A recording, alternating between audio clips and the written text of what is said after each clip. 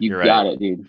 So yeah, again, this is taken from a different telescope with flipped differently, but yeah, Is yeah, that you're right. Hubble or is that it This just is says ESO? ESO. I think this is oh, let me look it up. I don't know. Click the link. I think this is not Hubble. Yeah, it might be a very large telescope somewhere. Is it Hummel? No, not really. It's a Hummel space telescope. It's not Stephen Hummel. It's not Stephen Hummel. So what if Stephen Hawking and Edwin Hubble had a baby? Stephen Hummel. Oh, yeah. It's the VLT telescopes. Anyway. The VLT, the Very Large Telescope. There you go. Yeah. Sounds delicious. Can I get that with mayo? Very large. Would you like extra large or very large? No special orders, please. We don't deviate from our menu. Joe says it's raining. Jeff says hello all. I feel like Stephen is Stan's long lost cousin. So that's actually a really good compliment. So Stan, just to let y'all all know, Stan Metter is the owner of the X-Bar Ranch where the El Dorado Star Party is held. And I guess Stephen reminds her of Stan. Or Stephen, yeah. Did I say it right? Yeah. Stan is a really cool guy, and he owns the X-Bar Ranch and hosts us every year when we have our Star Party. That's funny. Chris says, did you know mountain lions can jump 10 feet high? Surely they aren't that hungry to eat you, Stephen. But the chances they also of sound like dying women being like they sound terrible when in like mating season. Their calls they screech. It's really jarring. It woke me up last night. The odds of dying from a mountain lion are low, but never zero. This is like true. On TikTok. Ron is a stream beast, Lyra says. He is, Lyra. Thank you, absolutely. Lyra. She looks familiar. I don't know where I've seen her face before. I don't know. She might be in the other room. Yeah. Hello, Lyra. How's it going? Brad says another supernova. Yeah, exactly. And what was cool is, these things pop up all the time. Sometimes we just aren't in position to get to see them. But luckily, especially with this one, we really got a good look. I mean, M61 is right in the Virgo cluster. That's right, isn't it in the Virgo cluster, Stephen? Yep. Okay. Yeah, I thought I remembered that. So it's like, that's a really good spot right now, especially because Virgo's nice and high. So we've got lots of, less atmosphere or whatever between us, which is good. And, if you live on a mountain like Stephen does, you can get up close and personal with this galaxy, get some structure. Of course, you could do that from almost anywhere, but not quite like he's got it here. Yeah, let's get some more galaxies in. We had a good look at that. Yeah. Let's go to M95. And Joe Richard says tonight's episode is brought to you by the Hummel Space Telescope. That's right. They're going to name it for him. Right. Hummel time. People mistake that all the time. Hey, Jim. How's it going? There he is, Mr. Jim Twellman. Jim Twellman. I was trying to process how to say it. Sorry, Jim. Jeff says, this looks fantastic. Will it look this big in my XT8 Dob I got? Probably not. But you can see it. Yeah, we were just talking about that, Jeff. If you have dark enough skies and clear enough, and you know exactly where M61 is, and just get your telescope in the right position, and then train your eye to look for that supernova, you will see it with your eye if you point that telescope, even an 8-inch at M61. Absolutely. Remember, Charles Messier found all the Messier objects with, I think it was a 4-inch telescope or a 3.5 or something, or maybe it was even a 2-inch. It was a small aperture. Had some bigger ones too, but he started out with But he had quite a few telescopes. Anyway, and then Pierre had a couple of nice scopes as well. Pierre Machine, who found some of the stuff on Messier's list, but Messier's like, I'm going to take your object, put it on my list. That's mine now, yeah. And nobody said anything. It's hilarious. Oh, it looks like the scope wasn't actually done moving. Because space. because space. Because space. This is Marion, how you doing? M95 here. Oh yes, the TIE Fighter, huh? Is that what the nickname of this? I think so. Yeah. I like to call it. There's definitely a TIE Fighter. In the Hubble tuning fork, there's definitely a subcategory of TIE Fighter galaxies. it's all classification. Yeah. Mm-hmm. He kind of reminds me of Unicron from the Transformers movie, like the animated movie from way back in the day. As he was like, because he had that, it came out to the side, and then it came out like he had that like that halo around him. And it was like the moon. I don't know, maybe that's before everybody here's time, but that's my favorite movie because Optimus Prime. And it's also the movie I hate the most because Optimus Prime dies. So that's where I'm at on that. Spoiler alert for those of y'all that haven't seen it. Yeah, I was just fixing to watch that. No, I'm just kidding. You need to watch it, Steven. Like, you don't, I mean, the rest of them are blasphemous in comparison to the amazing, especially that 80s soundtrack. Oh, it's classic. I do like a good 80s soundtrack. I could get behind that. Oh, yeah. 80s is awesome. And you said so that's M95? Yeah. Or was it 96? Okay. It was 95. Oh. Right? Yeah, it was 95. Yep. Okay. Leo. 32 million light years away. So that light that's hitting Stephen's scope left there 32 million years ago. And it was a Tuesday that day when it left there. Sure. And now it's hitting his sensor. And now it's hitting your eyeballs with the magic of the internet. Yeah, it's like it's weird though. It's a recreation. It's like almost like a transporter photon because it's it's coming out of my screen. It's weird. Yeah, you're right. Supernovas do make a lot of elements heavier than iron. They're generated in those final moments. So yeah, if you have gold or a lot of different elements, honestly, you can thank a supernova explosion for most likely creating that. Water, I think, is also there's a lot of water created. I've heard that before, where there's a certain layer around the supernova where it's like water is created. So like hydrogen and oxygen bonding together. That does make some sense, considering how much hydrogen and oxygen are in stars. Yeah, don't take our word for this kind of stuff. Again, you can always fact check us with the Googles. So we appreciate that.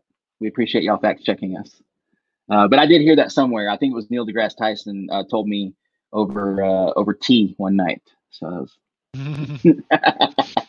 What's he like? He's very cool. He loves tea, Earl Grey, hot. Vintage Venture says, "Greeting Earthlings, greeting Vintage Ventures." Brad says, "Like to see Comet 5D Bortson 6 mag." Oh, is it 6 mag? Really? I tried looking that up, but I didn't. What mine is saying is 19.55. So I don't know if we're talking about the same comet. That's wow. That's a So yeah, but what is that really the name of it? It's 5D Brorson. I've never seen a comet with that designation. That's interesting. Yeah, I'm not familiar with it. Your on-axis guider flips the image with the prism. Yeah. Yeah, and then I think I left it flipped again on horizontally on my settings. So just to make it extra confusing, just to be really inconsistent. Yeah. Well, I mean that's the way we got to do it here. Yeah. Steve says clouds are on their way. It's almost 11. Still waiting on clouds. We're doing the same thing here in Southeast Texas. Ron and his constituents blew a big cold front down at us again, but it's not quite. The Gulf moisture. We're kind of fighting back right now. So we're getting high wind outside and clouds, but no fun storms yet, unfortunately. Yeah. We had a big storm last night here. Oh, did you really? Just cleared off, and now it's perfect again. But yeah, we almost lost power and stuff. It was bad. First big storm of the season. While we're looking at this galaxy, there is a question for Miriam. I'll ask the whole panel here if you've read a book by Neil deGrasse Tyson. I have not. I've actually I've gotten most of the way through a couple of them, but I haven't actually finished one, so I can't say that I've read one. What about you guys? I have read that one, Astrophysics for People in a Hurry, just to decide whether or not I wanted to recommend it. And I thought, it was pretty good. So, but that's only one of his. I have actually read all the way through as well. I kind of missed the whole, Tyson train. Just went zooming on by. Huh? Yeah, I did too. I mean, I never got into his books, but I really enjoy the Cosmos and all the universe episodes. I mean, I always watch those. Yeah, well, you Ron, you ever read any his books? Ron Speed did. Ron muted. Oh, can he? Oh, he is, but he's unmuted, but we can't hear him. Oh no. Uh-oh, like, audio. Oh, wait. We've lost the audio. We'll get back to him. He'll fix it. And then someone asked what's the average seeing at McDonald. Oh, I missed that one. Sorry. Sorry. Here it is. It's about over the course of the year. It's 1.1 arc seconds. Check. At the moment, it is 0.93. It's a little better than average. 0.93. Nice. Eddie T, our good friend, Mr. Eddie Trevino, says, "Galaxies, rah!" What's up, Eddie? The man, the myth, the there you go. himself, back. Mr. Eddie Trevino. All right, let's go next door here. I'm gonna save this. Mr. Mercado, hello. And then Eddie says, "Hello, Will, Stephen, and Ron." Hello. Hey, man, how's it going? Good to see you. Andromeda is not up, Camilla. It's not. We won't get Andromeda probably till what? Early fall, late summer, early fall. Late summer. Somewhere in there. Late summer, if you can stay up all night long and wait for the early morning observing. The moon is close to the Virgo cluster tonight. Is it? No, it's actually not up. It doesn't rise till 2 a.m., 2:30 or something like that. Yeah, the moon. Yeah. From here, right. Anyway. Yeah. So. Okay, so what galaxy? I'm sure Camilla meant for the last one, but that was M95 that we just looked at. Which one is this, man? This is beautiful. This is, well, let me restart it. M96, right next door. So I just barely moved the telescope over, and it's right next to it. So, and they'll start stacked together. That's an awesome view, man, Jeff. Yeah, it's one of my favorite early experiences in astronomy. Looking through an amateur telescope was, have just a high power view of the core of M42. Like it never gets old. It's really incredible. Just wait till it's clear. That's an awesome scope. Exactly. On a clear, good night, man, they're awesome. We got to that question. 10-inch earlier. Yeah. Anyway. Yeah. I think it's a 10 or 8. I think it was an 8 he had. Sujata says, "Is it right to assume that all the objects you can spot in the sky with naked eye are parts of our galaxy, Milky Way galaxy?" Yes, mostly. Now, if you see the Milky Way band, that's all in our galaxy, all that stuff. But if Andromeda, like Camilla was talking about, that's actually in a dark place. You can see it naked eye, and that's outside of our Milky Way galaxy. But that's pretty much the exception to that rule, unless I missed one, Stephen. Yeah. I mean, Andromeda, and I guess if you count the large and small magellanic clouds. Yeah. And some people say they can see, the Triangulum galaxy. M33, right? Yeah, but all of those, like, they're clearly non-stellar, and they're clearly not the band in the Milky Way. Pretty much, especially if you're like in the city, everything you see in the sky is within our Milky Way. Mm-hmm. I like this galaxy we're looking at here because if you may have already noticed, you got the core of the galaxy. We'll zoom out a little bit more. Got the core here, and there's this brighter part right there. That's actually another galaxy in the background. Nice. And it's superimposed, so we're seeing that galaxy through another galaxy. It's kind of a fainter outer arm around it, almost a ring, stellar ring around it. Someone asked earlier about why some galaxies have bars and some don't, and it's a really good question. And the answer is it's really complicated. So bars are a kind of density wave. So basically, like the stars in here are going around. I have an animation of this somewhere here. Let me pull it up because I used this in my program the other night. Jim says, and thank neutron star mergers too. Yeah, sorry, go ahead. There we go. Okay, so there you go. Yeah, so you got stars going around. Notice, follow the circle, and you'll see that it eventually will pass through the arm. The arms themselves aren't actually going around. The stars are moving through in an orbit around the center, and they clump up to form the spirals. So it's like a traffic jam, and then they keep going. So it's the density, an overdensity of stars and gas that creates the spiral arms. And basically, it's the same kind of thing in the center. Basically, they near the center as they're rotating around, they tend to clump together more and kind of lock in step and form a bar. And generally speaking, the older the galaxy, the more likely it is to have a bar. However, not all of them do, and we're still kind of learning exactly why. So yeah, look at those bars. Look at those bars. Yeah, this one isn't as strongly barred, but it definitely has a lot more going on at the center and a very faint outer ring halo of stars. Beautiful, man. And that faint halo is so beautiful, and you can see that there's almost like gaps in it. A gap at the bottom and maybe a little gap at the top where there's just some sort of physics happening there that I don't fully understand, but it's probably part of a merger that has settled in. It's probably stars that have been flung out due to mergers, probably, right? Yeah, usually if there's something funky going on in a galaxy, 9 times out of 10 it's because of a merger. So it's kind of a catch-all. We can blame magnetism. Yeah, like mergers and magnetisms is basically the. Are they being flung off forever, or are they going to come back? Like, how long has it been since that merger? It's probably been millions of years. Yeah. But I mean, that's another thing about bars and these shapes is that galaxies evolve over time, and the bars may not be a stable feature. They may actually become so big they fling themselves apart.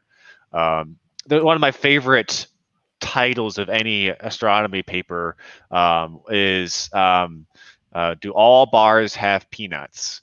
So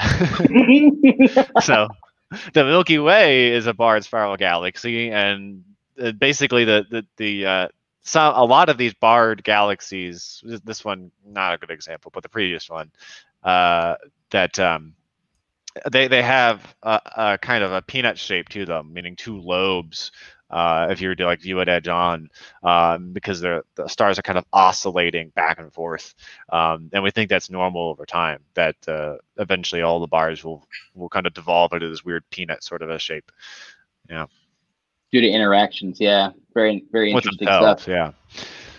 All right. Joe wants to know about your camera that you're using, Stephen. He's looking to upgrade his Astro camera. I'm using a ZWO ASI 1600 mm Pro.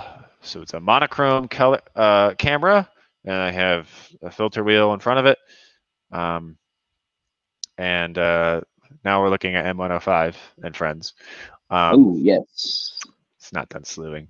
So yeah, it's a CMOS sensor. Binning 2x2. It's cooled. Yeah, I don't know. What else do you want to know? If I can have it. I'm just kidding. Let's see. Saeed says, "Hi, guys. What are you looking at?" Well, we're looking at galaxies mainly tonight. I think that's where we're going to spend 98% of our time. What did you say, Ron? Pretty much. Galaxy season. It is. That's right. Let me nudge the scope over a little bit here. Vintage Ventures says Timothy Ferris, Coming of Age in the Milky Way is a must read. Interesting. I like Timothy Ferris's work a lot. Seeing in the Dark is really good stuff. Or Losing the Dark, I think. Sorry, one of those two. Seeing it's a good book you'd like, Stephen, about light pollution. Oh, I'm not familiar with that one. Yes, Seeing in the Dark. He interviewed Barbara Wilson, which is actually one of the Texas Star Party. She recently passed, but she was of Texas Star Party lore and fame. And Timothy Ferris does have a book on light pollution too. George says that's the quietest I think I've ever seen Ron. Well, he's mostly been muted, so there you go. It's a new mic setup, George. So maybe you'll get a little bit more of that tonight. Whether or not that's a good thing to you is, I guess we'll find out. I'm trying to frame this best, so I don't know. Celso wants to know what's your favorite source of astronomy knowledge, Stephen. Says you learned a lot on your own.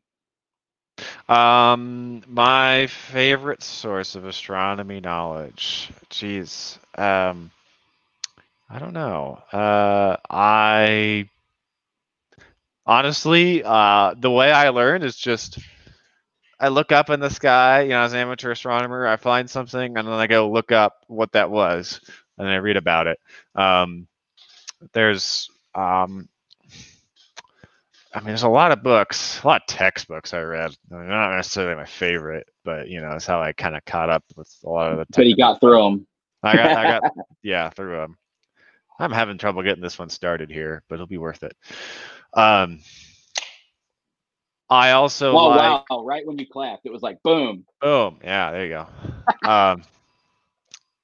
One of my favorite websites, I don't know why that this one sprang to mind, but is spaceweather.com. I just like their articles and stuff. That they come up with things I don't really think about, things I don't really like. That they're not mainstream. They're kind of just technical enough to be interesting and may spur you on to read more, but not so advanced that it's just like way over your head. But yeah, spaceweather.com does really cool stuff. I like the stuff. Space weather. Space weather. Oh, okay. Space weather. Yeah. Yeah. They really do have good, fun articles, and they have space weather, so you can tell how much fun plumage the sun is pushing off of itself, which is a weird way to put it, but that's what I did. Mr. Adam Corville says, "Is this Pleiades star cluster visible tonight?" No, it is not. The Pleiades is gone for the year, I think, until we get back into the late summer. Early fall. Yeah, around the time Andromeda comes back. Yeah. Be good to see the Pleiades again. Have we done M104, the Sombrero Galaxy? We haven't tonight, but we could very well do that in a little bit if you want to, Stephen. Sure. So it's because we do take requests here. Yes. At Coffee and Astronomy Live. Yeah, I mean, I have a list, but I mean, we don't have to follow it. I'm just kind of like, I don't know. We do. Like, I do want to see that Hickson Galaxy group after this group. So let's talk about this group right here that we're looking at real quick before you leave. Which one was this again? This is M105 over here, this big elliptical. Okay. And this guy, he's an elliptical, and that guy's a spiral. That's all I know, really. That's all I know. I didn't look up anything about these. I was just like, oh, they're bright. I'll go for it. So the two big ones on the left, I'm sorry, the right, because everything's backwards. 37 and 31 million light years, the two big ones. And then that little guy off and to the left, that's 63 million light years. So that guy's actually a lot bigger than those little guys to the right. Well, he may not be as dense, because these are ellipticals. They tend to be very dense, and they're spherical, whereas that's a disk. So, but in terms of area, it's actually that's pretty big. It's almost twice as far as these. So, that's a nice. That's trippy to think about. Like, if you were in this galaxy, that one would still be pretty far. Yeah, it'd be further than the Milky Way. So you would be right in between the Milky Way and that galaxy. It's like half the distance. That's insanity. Oh no. Yeah. Will, guess who's here? Who? I missed so many comments. You know who it is. Oh, he's back. Okay. Tony's I didn't get my Yoo-hoo. I was gonna get a Yoo-hoo for the next time I live stream. I screwed that up. I'm sorry, everyone. I really was gonna go grab some snacks, and I was gonna grab some if he showed up. Like, I might go in a little bit, go grab some, and I'm totally gonna. I don't know how much Yoo-hoo the gas station will have, but if they do, I'm gonna buy it all. Vintage Venture says, "I've seen M81 and M82 naked eye. Wow, that's amazing." I've heard people. I've never been able to do that. I've never tried. It seems like a lofty goal. I've heard people say that they can. It's not the first time. Wow. But yeah, I've never been able to do it. I've been able to you can see globulars naked eye. Yeah. You can see M13 naked eye at a dark place with really nice skies. You could see Omega Centauri if you live in a place where you can actually see that far south. So anything up New York way, forget about Omega Centauri. Yeah. I could probably see it right now if I stepped outside, or maybe a little later, maybe like an hour or something. But has NASA ever flown through a nebula and filmed it? Possible? No, I don't think it's possible because the complexes are so vast and so spread out that even if you were inside a nebula, you probably wouldn't even really know because everything would be so spread out. Try to get through some of these comments here. Yeah, Right. exactly. You know what? That's actually one I don't know. What is the closest nebula to us? Well, the closest interesting one, actually, I think it's in Rho Ophiuchi. It's like 400 light years away or something. There Is it that probably are close? closer ones. Yeah, the big dark bands of that. If you don't know what Rho Ophiuchi is, you've seen it in pictures for sure. Oh yeah. Let's see if I have one. Right like there my across profile Scorpius. My profile picture on some things, but which is weird. yeah. It's called Rho Ophiuchi, for Ophiuchus, but it's kind of mostly in Scorpius or Scorpio, whatever. Yeah, Hilarious. it is. Yeah, so that's it. I think that's one of the closest ones. That's Antares right there. And M4 is that next to it? Yeah, that's that globular? M4, that globular. You can see that one kind of naked eye too, huh? I think maybe not. That's kind of that glob's kind of faint. Is it? You can see it with like a little bit of optical aid. Doesn't take much, but I don't know if you can. Binoculars, yeah. Yeah. Bob Snyder says, looking at my field of view for M61 tells me that I need a new scope. Yeah, that's about the way it works, isn't it, George? Bob, sorry. Yeah, that's the way it works, man. Spiral Galaxy, yes, and this is this is kind of a spiral. This is one of those weird kind of galaxies, a lenticular though. Yeah, it's kind of borderline lenticular, borderline spiral. On the I have the tuning fork, the Hubble divoculars diagram on hand, I think, from my last stream. Patrick Harper says your voice appears deeper, Ron, due to your new studio equipment. So there you go. There you go. Nice. It's actually picking up the rest of my voice instead of. So he's now Ron Barry White. Hello, ladies. The sombrero is this classification. Right in there? Yeah, right in there. So it's kind of lenticular, kind of spirally. No bar to it. So yeah, right there. SBA. Oh, I'm sorry, SAA. SAA, which is good knowledge to have. Now, in a telescope, in an 8 to 10-inch telescope, this thing is going to be, just a tiny little sliver. What you're seeing Stephen do here is actually pretty amazing. Now, I would say that this rivals or is pretty close to like what my eyeball got out of Jimmy Lowry's 48-inch Dobsonian. When I looked at Sombrero, it was very similar to this, even the field of view, looking at this. So if you have a 48-inch Dob, you can do things like this at 400, 500, 600 power. Whereas if you have an 8-inch Dob, you might not be able to get that high in the power spectrum. Yeah, things get too dim and shaky and stuff. Yeah. But you will see it. You will see it even at 100 power or 150, 200 power. You will definitely see this galaxy. The interesting things about this galaxy is that the core is exceptionally bright. And so you can actually see, even if you can't see everything around it, you can see the center of it with a pretty small telescope. Even 2 or 3 inches, I bet you could probably pick up the core. You may not get all the detail here, but yeah.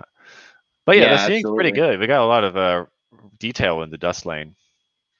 Yeah, and Sujata is wondering if, because of the less aviation going on, less pollution, if we can see better.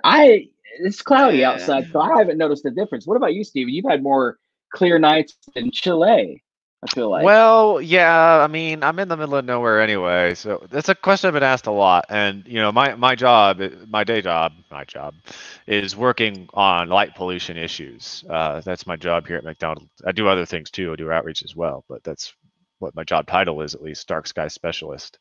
I'm gonna take some real scientific measurements of the brightness of the sky. Well, actually, I already have, but I've sent the data off to be processed.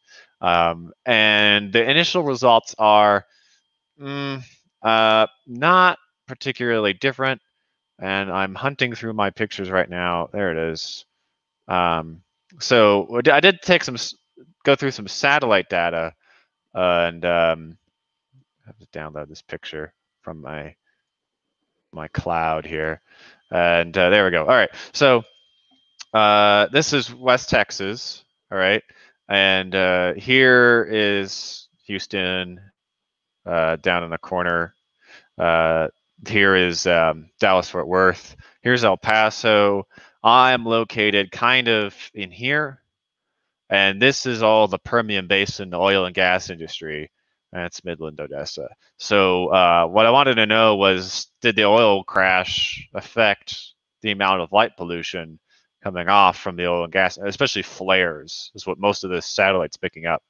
And the answer is a little bit, yeah. I mean, you can see these two bright clumps here. If you look up top, they're not there. Yeah. Yeah. And generally, that's a little dimmer, but the difference isn't dramatic. And, in general, it's maybe slightly darker, but only down low in a part of the sky we would never aim a telescope anyway. So, it's not necessarily, solving all of our problems with light pollution. Yeah. One thing I did want to bring up real quick before we go, to any other objects or anything is some of the chat that I'm showing here with all the comments, like the one from Camilla here with requests for objects, just in case we forget. I guess these are objects. Well, I think we already showed M105, or maybe that's the one she was talking about. This may have been before. But my point is that some of the sources, if you're commenting on them, we may not be able to see them because we're broadcasting to like 900 different places tonight. And for some reason, Facebook, the StreamYard app won't pull from all of those. So if you don't see us mentioning your comments and we haven't said hello to you, you probably might be watching us on one of the platforms that isn't talking to us. So go to Facebook and see if you can find our stream. There's links everywhere on Stardom, on Deep Sky Dude. There's links all over the place if you want to. If we're not seeing your comments, so I apologize. We need Hummel links. Eventually, we're going to figure out Instagram, and when we figure out Instagram, it's over. Yeah, at least for the first hour. Game over, dude. And then Reddit too.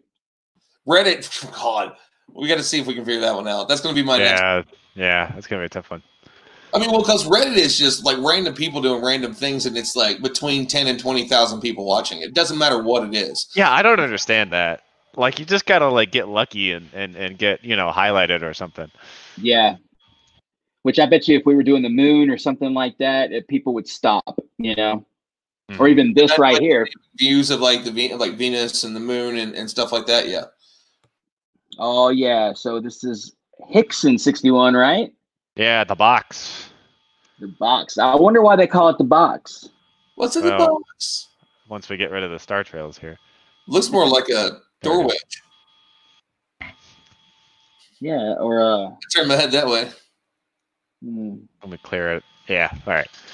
While you're getting that set up, Camilla says, Will, I have 3 different mixes of chocolate from Mexico and pure cocoa grinded from beans. I have the best chocolate ever. I should put together a sample box for you to try good chocolate. I would eat good chocolate. I like good chocolate. Yoo-hoo is chocolate water. It's gross. No one should drink it. It's chocolate water. The best thing ever. Them's fighting words. I've said it before and I'll say it again. That's like saying flat Earth. Flat Earth is 5G is caused by COVID is caused by 5G. Flat Earth is caused by 5G. Yes, that's what it's caused by 5G. Get rid of 5G and the world will be round again. It's weird how you. Oh man. Oh, I didn't look at these. How far away are these? They're if they're a Hickson, they're a good. They're a good ways off. 200 million light years. 200 million light years. Yep. What's the furthest back we looked now? Was it 3 or 4 billion years? Was the furthest back we looked at one night? When we looked at the twin quasar, that was 8.6 billion. That's crazy. Yeah, that's kind of an exception. Like, we can't usually look at things, that far away. But yeah, almost twice as old as our home. That's crazy. So interestingly, Stephen, the data that I'm getting from Sky Safari Pro. Now, this is Sky Safari Pro. So, I have to go with what their data says. The bottom left galaxy, that real faint one, that's right there, That one is only, let me click on it, 44 million light years away. Oh, well, I can believe that. It's a lot bigger. Yeah, so it's only 44 million light years away, and the rest are either exactly 200 or 190. So, which is strange because I thought the Hickson galaxies were interacting, but I guess maybe he just grouped them together if they were in the sky together. Yeah, I think that's how those work. I mean, yeah, it can be hard to tell sometimes if there's just, sky neighbors or real neighbors. Hello. Yeah. I don't Danielle. know who you are, but hello. Hello. Let's see. I'm missing a lot of comments, so I'm going to get to some of these real quick. Go ahead, Ron. Sorry. No, I was just saying, it's like fan club. James says the globular cluster question was related to the question about seeing things outside the Milky Way. Yes. The general area is great in binoculars. I think he was talking about Rho Ophiuchus. Yeah. Yeah. Okay. That area is amazing. There's just so much to look at in the heart of our Milky Way down there. It's just so beautiful. I'm seeing like a tiny little galaxy right there as well. A little fifth one. Yeah. Right? Yeah, no, I totally see it. Yeah. How far from major cities should someone travel to get a decent view of the night sky? As far as possible. Yeah.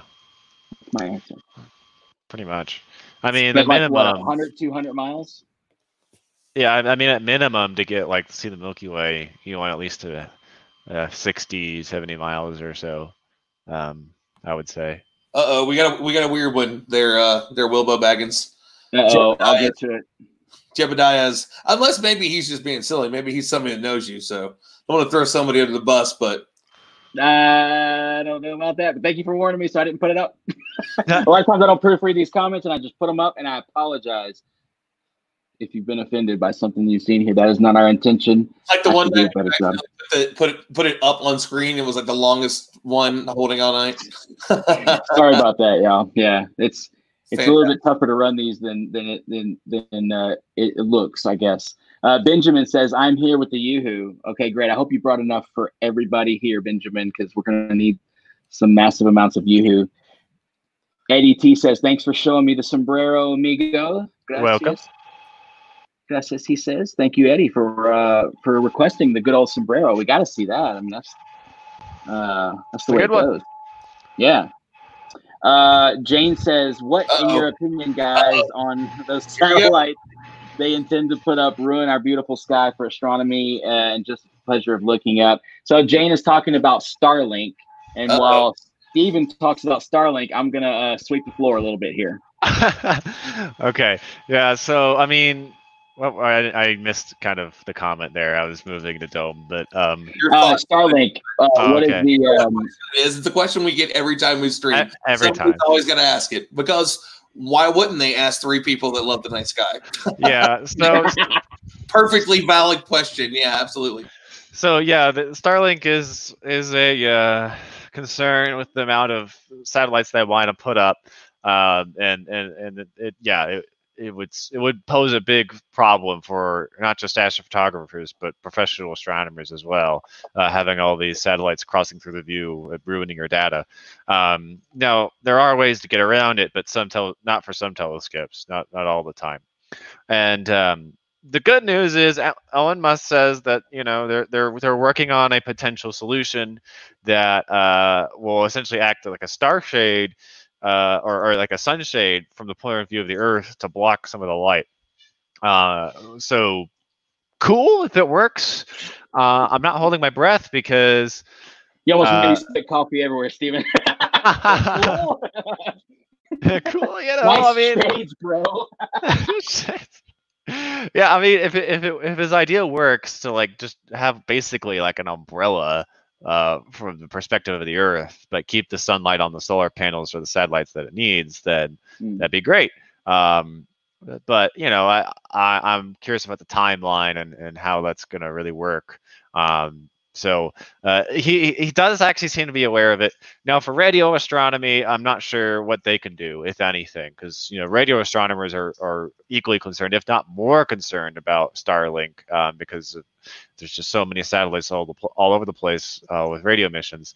The radio missions they're making, in the communication satellites are relatively narrow, so you can work around them, but if you're trying to do science in that particular wavelength, they're kind of just out of luck with Starlink. There's really nothing you can do.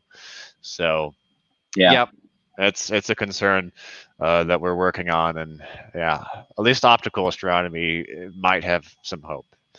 Yeah, hopefully they stop.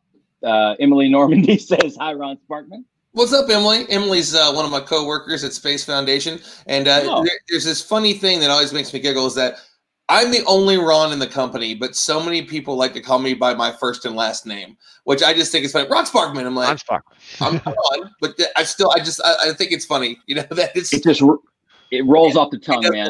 I get it. But yeah, Emily's awesome. She's actually one of the people that's been working with analytics and stuff, working pretty closely as we've been trying to figure out all the cool social media stuff we've been doing on Space Foundation, man, keeping those numbers ticking up. So awesome. Yeah, then Kay says, "Hi, Stephen." Oh, she said, "Cool." Hi, Stephen. Cool. Hello. Super cool. I don't mean that. About the comment at the back, or the falling star, I should say. Oh, yeah. Yeah, nice. Star emoji. Tell us about this galaxy we're looking at here, Stephen. Which one is this? Where are we at? What am I looking? This is the Hickson, right? Oh, it is. Right? Yeah, it's a Hickson. Hickson 50. No, Hickson. I don't remember. I was trying to figure it out before you asked me that. I put this on the list, finally. but I just put the NGC on there. I can't remember the.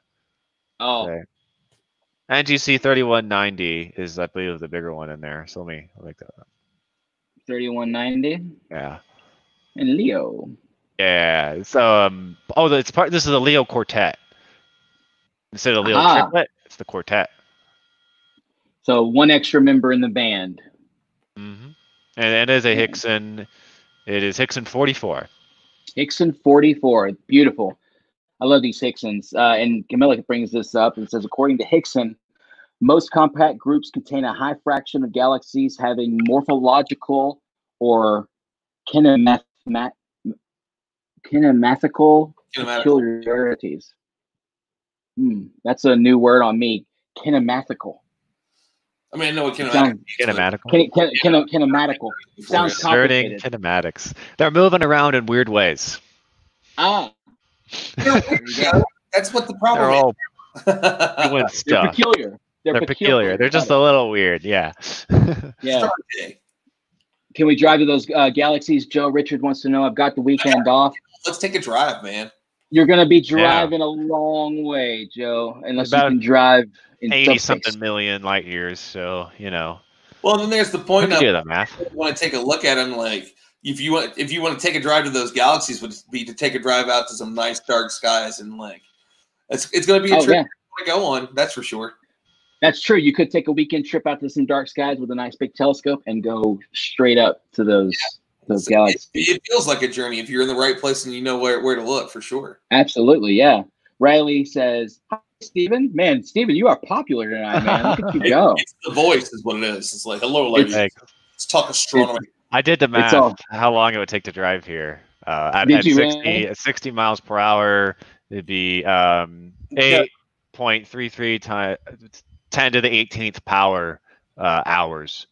So it's 18 zeros there. Which is a comparable number to how many stars there are in the universe. Pretty much. I mean, like it would be that many hours just to get that's a lot of hours. Yep.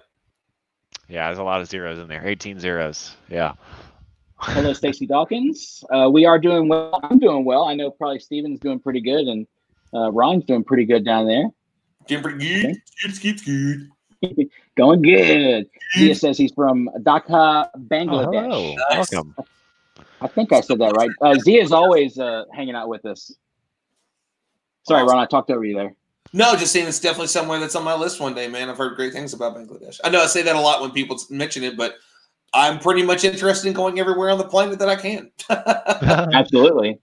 What is that galaxy? I was told, oh, you shouldn't go there, has been awesome. So I can only imagine the places I don't really know that much about. It's a kinematically peculiar galaxy, is what that is. It's a kinematic, yeah. Is that 3187 right there, or is that a different? The big one is whatever the one I said was earlier. Yeah. 3190. Yeah. Yeah. Yeah. So that's definitely got some kind of had some kind of a run in with another galaxy. I mean, look at those tidal tails streaming off of it. Yeah, that one's 79 million light years away. That one right there that you're pointing at. The big one to the left of it is 79. So I bet you a merger happened very recently between those two, sort of passing through each other. Look at that tidal tail on that dark lane on that big one. That's awesome. I mean, it just almost like the sombrero. It has that nice dark lane cutting through the bright part of the galaxy. Yeah, amazing. Let me make it a little brighter, maybe, if I can, without blowing it all completely. Steve Olson says Elon's star junk. I like that. Yeah. Spencer says we're on the Gulf of Yoo-Hoo, which is how I describe our beaches down here in Southeast Texas. You don't want to swim there; it's like dirty Yoo-Hoo. There's enough for everyone, he says. Look at these little background galaxies. Look at this guy, and there's one over here. And man, there's lots of little guys. Ozone, dude. Man, I'll have to come back and image this a lot more deeply. I like this area. That one's so faint that it's not even on Sky Safari, dude. It's not even a PGC galaxy. Maybe you just discovered a new galaxy. Probably not. I'm sure someone's taken a deep exposure to this area. This has only been 7 minutes, so yeah. But still, pretty darn cool. Absolutely. Jeff wants to know what program you're using, and this is SharpCap. SharpCap. If you look on the top there, SharpCap. And you can see also my camera name there. Make it bigger. It's a little bit better. I don't know if it's obscured by something though online, so that's kind of hard to tell. I think. All right, let's go. I don't know, 63 and 64, some good ones. We could do the Hickson 55 or 61. Oh, 55, the worm. 55, the worm. Yeah, and that's not a Dennis Rodman joke. Oh. That's a guy right there. Got some stories. I knew that would trigger Ron. Got some stories about Dennis. I bet you do. You should have him on your show, Ron, for sure. I haven't talked to him in a long time. I've only met him once. I've got a lot more friends that have shared their stories because he was more likely to pop up in a club in South Florida than he was, anywhere else. But that would be an interesting one to get him on here. I mean, dude, look at, I think it'd still be cool to get on, Robert Patrick on here one night. Richard Patrick, sorry. Yeah, Richard. I mean, his brother would be cool too, but actually I think his brother passed away, didn't he? Oh. Did he? All those things where we're going off the subject again, but I think it'd be super cool to have him come on and but that guy might be a little out there. He's like, how much for the couch? I'm here for the couch. No idea what you're talking about. I don't know which couch you're referring to, Nick, but we're going to keep looking for that ad. Maybe you're on the wrong feed. I think maybe Ron might be selling a couch. He's on the right feed. I think Ron was selling a couch if you're really interested. It's a futon, but hey, I've got 2 futons for sale if you really want one. Hickson says peculiar. Steven says weird. Elbow cough. Hashtag elbow cough. You gotta bring it down a bit so people understand. Is that what an elbow cough is? Where you're like, well, you have to cough that way now, right? COVID and stuff. Elbow to the face.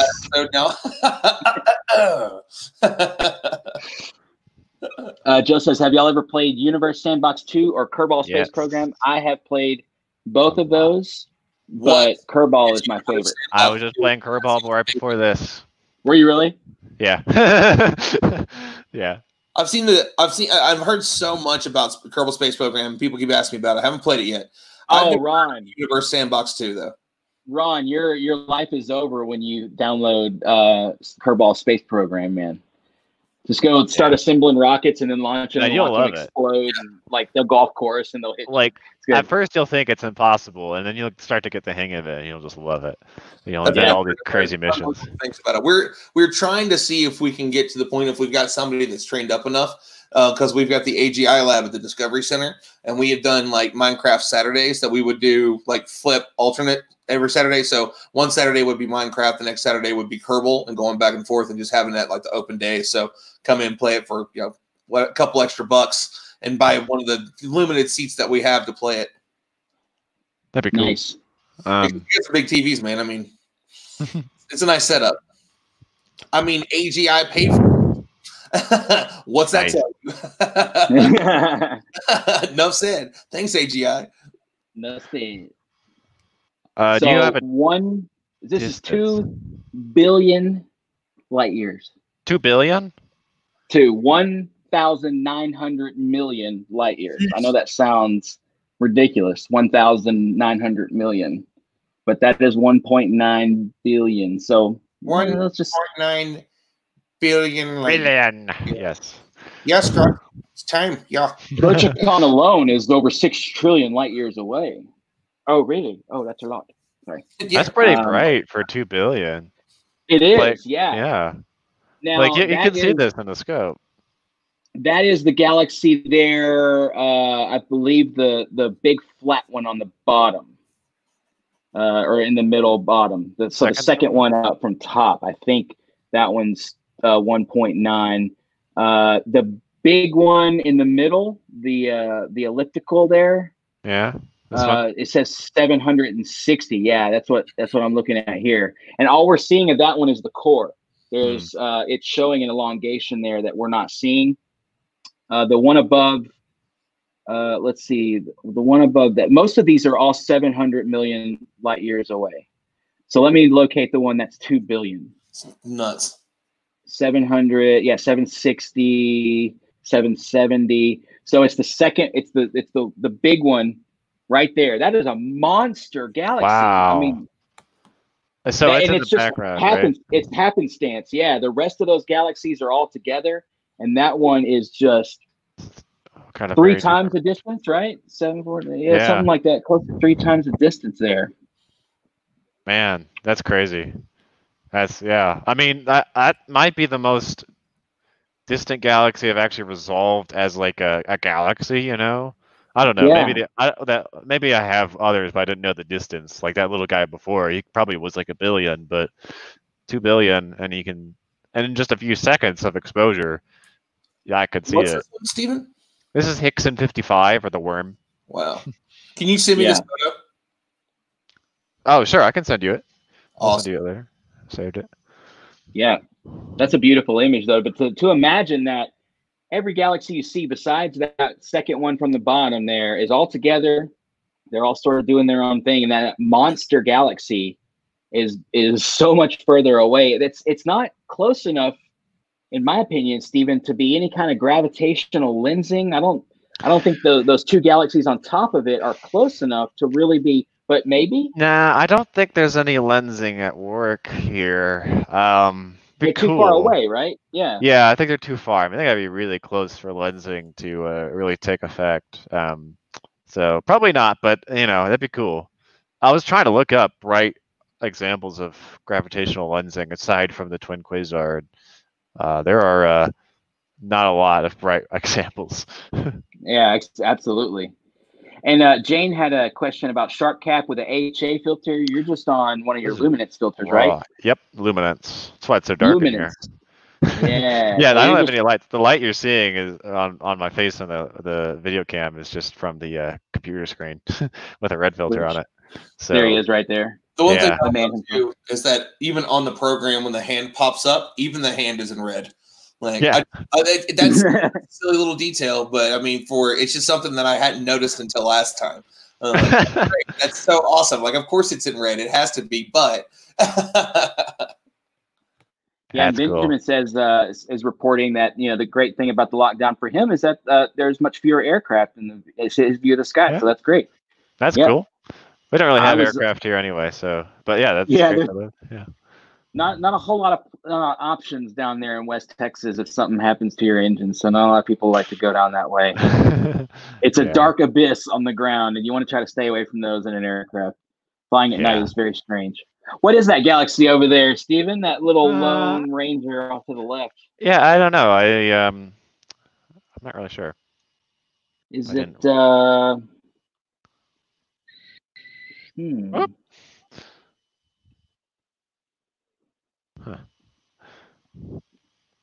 This guy that could be PGC something or other.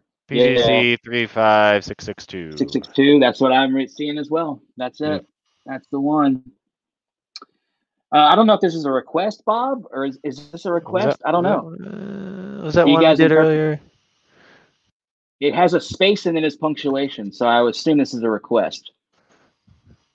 Yeah, we didn't look at that yet. Sure, we could do that. I'm just messing with you, Bob. I like Bob. He's a good friend of mine from Star Parties galore. Too bad I'd be seeing him out at TSP probably and we'd be going next week, man. I'd be getting ready to get in the camper and get out there. It's just sad times, man.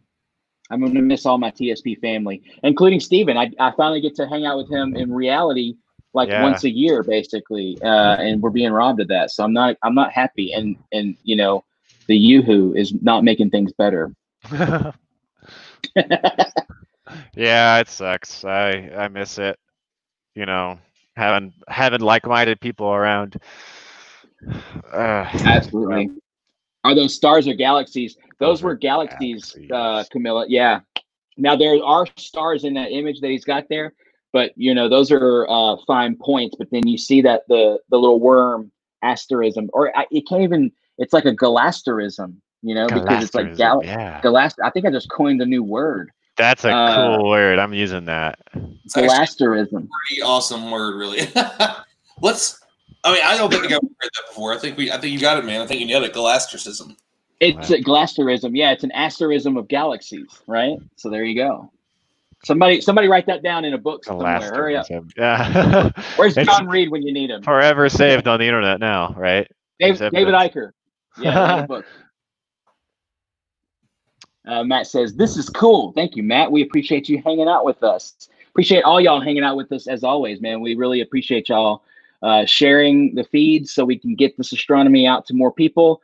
We appreciate y'all following us on Instagram. I know Steven's on Instagram, and obviously Ron down there is on Instagrams. So you got to follow us. I know the Instagrams are steady flowing by. So give us a follow if you're on there. We'd love to have you. Hello, Gloria from New Jersey.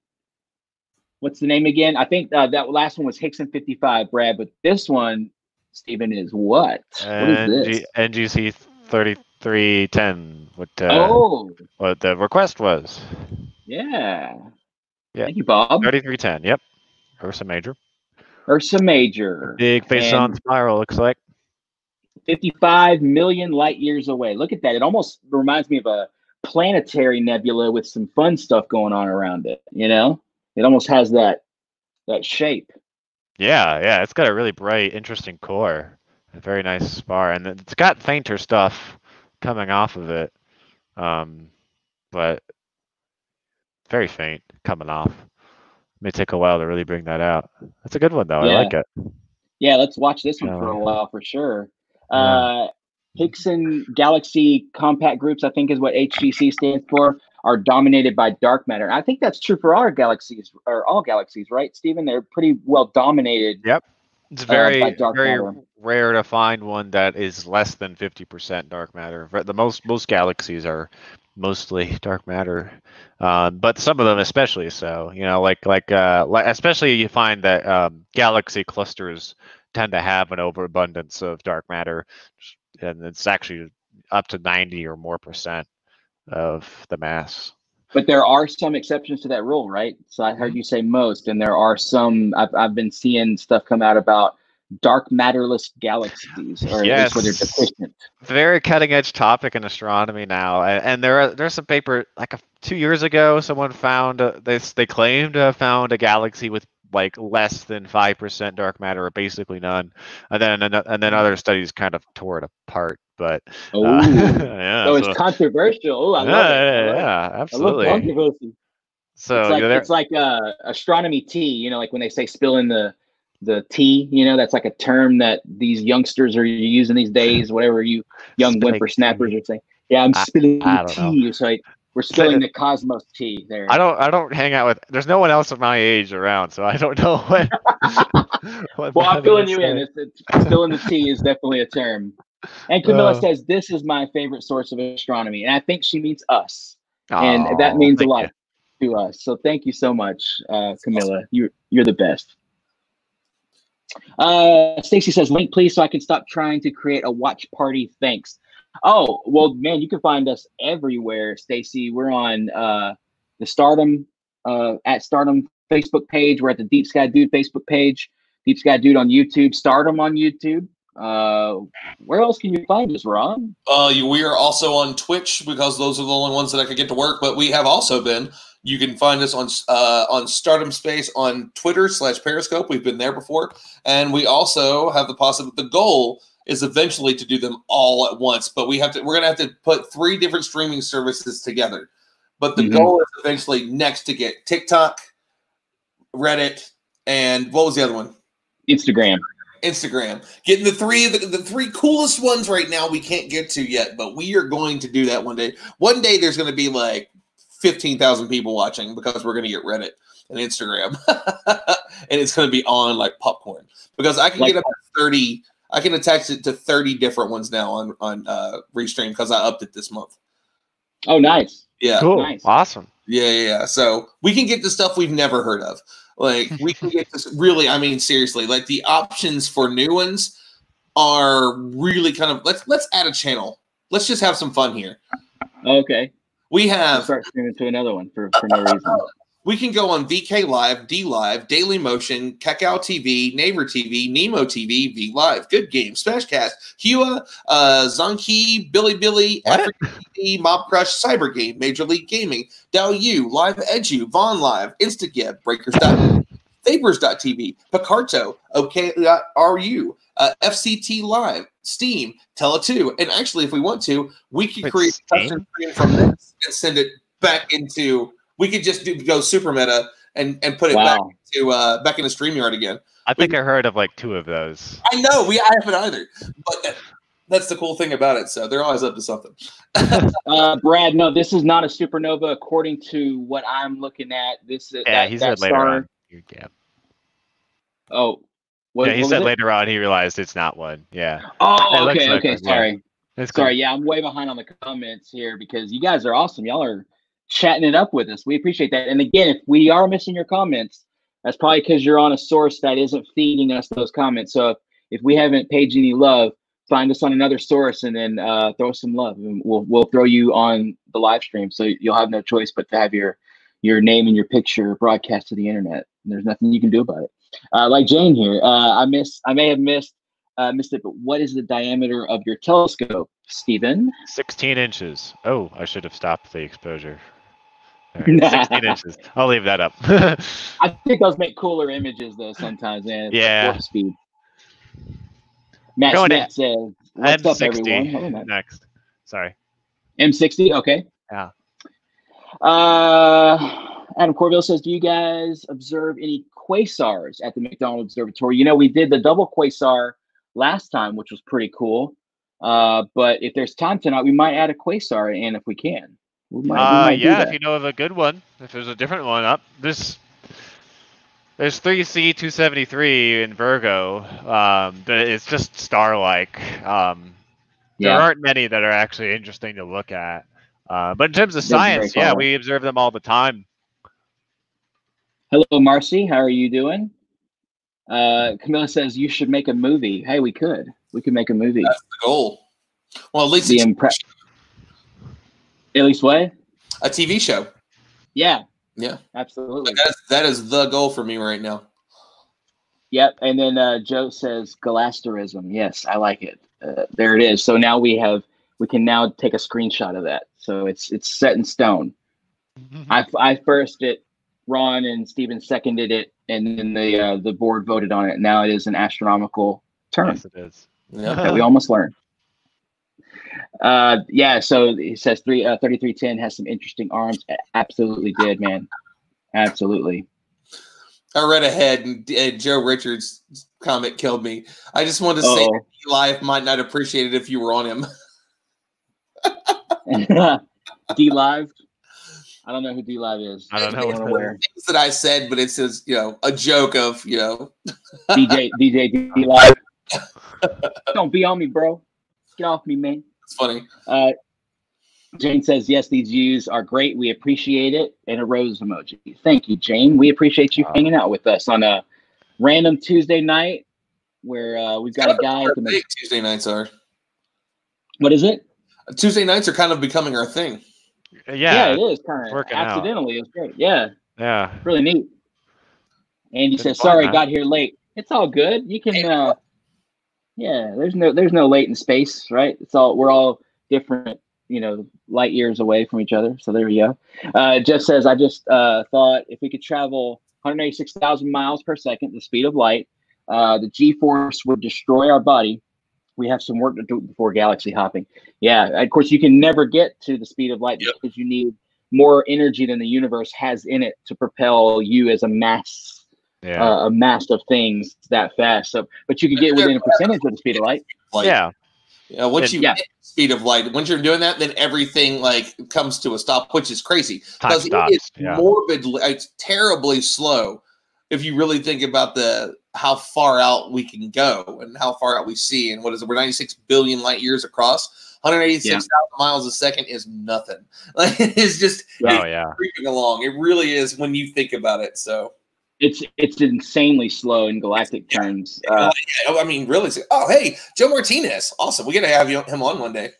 Oh, yeah. He was here last time when we had Greg Bragg from Celestron Telescopes. Oh, yep. Joe says, awesome, man. Thank you for watching that. Joe says, loving it. Here one day, man, for sure. Joe's wealth of the first person I ever heard of doing sidewalk astronomy. I mean, quite literally, the name of his organization is Jupiter Joe's Sidewalk Astronomy. And he does cool. So awesome. Very cool. Yeah. Yeah, we got to definitely get Joseph on the show one night. That'd be fun. Brad Sloan says, Will mentioned Celestron StarSense Beginner Telescope, real game changer for beginners. Absolutely.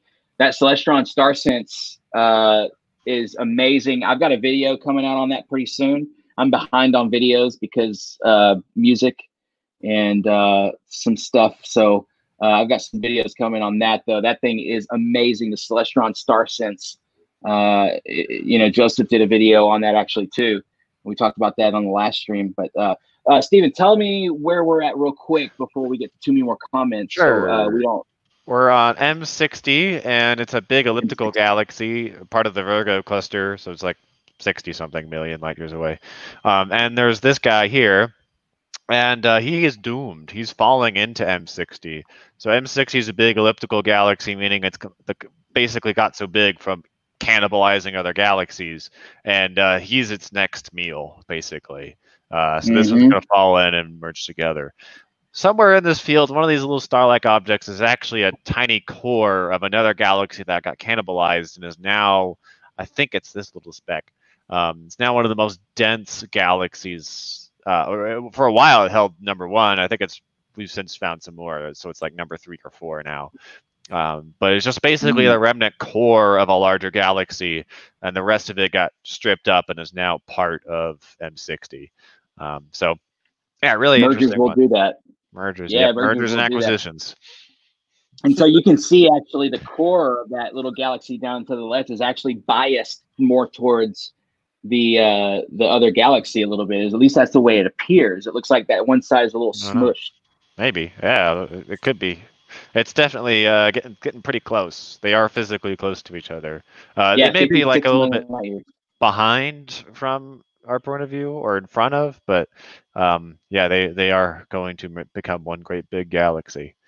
I'm getting 17 megaparsecs on both, exactly 17. So 56 million light years is what that equates to. Yeah.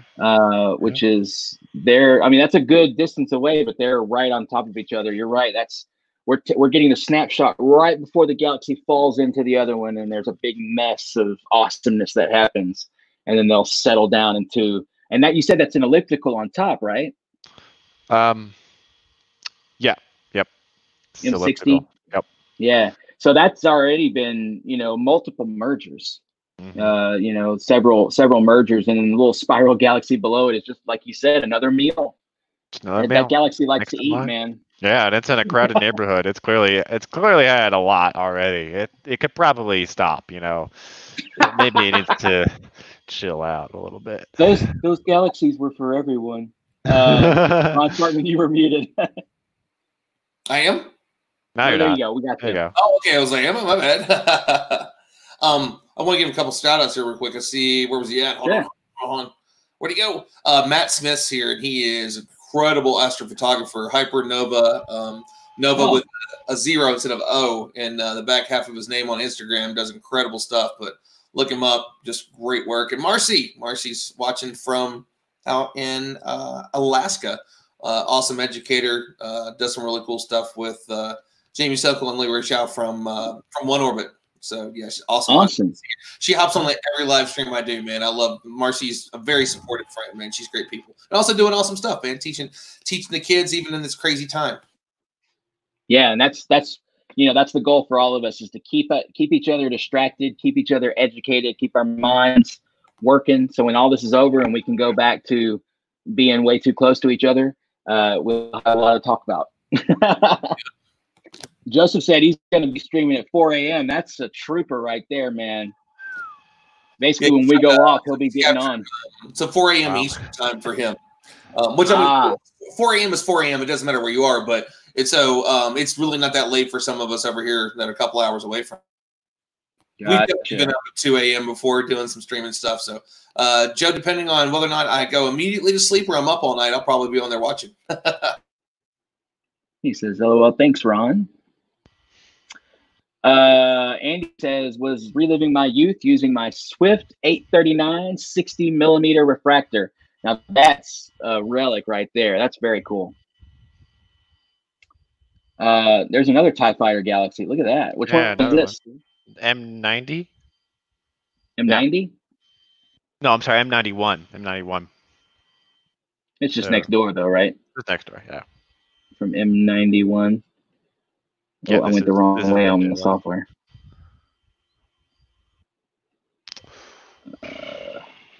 Definitely barred spiral with definitely a lot more TIE Fighter-y.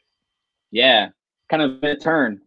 Mm-hmm. He's in the left bank, or unless he's going away from us, he's in the right bank. Doing go,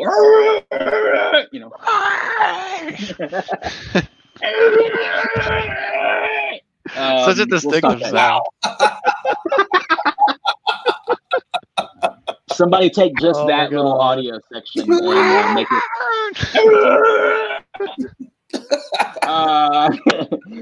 Jeff says, "Yep, a drop in the ocean as far as speed is." That's right. Yes. Doing I think a long time ago, someone requested the Intergalactic Wanderer. Yeah, that sounds like a Stephen King book. It does. It really does. It should be like a country song from the Highwayman. Like right at the end, we're gonna get a little Willie Nelson on the track. Who do you remember who that was, Stephen? I don't remember. It was a long time ago. Yeah, it was, and I do miss comments, guys, and I apologize, but there's the Intergalactic. Yeah, let's do that. It's up now. Okay. It wasn't quite high enough when he asked. Nice. I forget where I was at now here. Warp space says, or Brad says, warp space, no speed limit for space. Yeah, according to Star Trek, that is 100% true. Tristan says, or Triskelian says, traveling dune style would be much better. Yeah, on giant worms. Yeah, the brain thoughts of giant worms, isn't it, or something like that? Yeah. Oh, I had it wrong. It was setting, not rising. I had my map flipped around. Yeah, it's over by Gemini there. Okay. Yeah, that's right. The Wizard Nebula, where is that? You know, somebody told me about that the other day, and it's like, yeah, it's like the Pencil Nebula or something. I forget what it was, or it's the Cone or something. Like, some people call it the Wizard, and I've just recently started hearing it be called that. I think it's named something else. The Wizard is. That's what the nickname. Nicknames on nicknames on nicknames. Yeah, they all have 900 names. All these things. Eddie did. Eddie asked for it. Eddie T. Oh, Eddie T. Okay, sorry, Eddie. We'll try to do that next time for sure for you. Daisy says, "Hi guys, love these streams.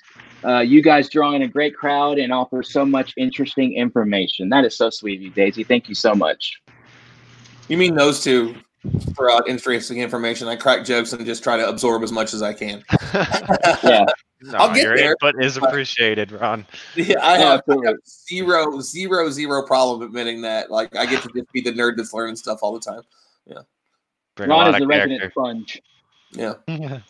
He just absorbs everything he can. He's just the resident sponge. That's the best thing to do, man. Between this stream and then hopping on the one with Dustin, that Gibson Picks does, man. It's just absorbing everything from that's more gear and imaging and actually like what happens after you take the image, and then here's more of the, here's the actual using it, which is funny too because it's generally using the same equipment, just sharing that information in a different way, which I dig. Is this the Intergalactic Wanderer NGC 2419? Yeah, so the globular cluster, kind of a faint one, big ball of stars, and how far away? It's pretty far. 270,000 light years. Yeah, that's a lot closer than anything else we've looked at tonight, but that's very far for a globular.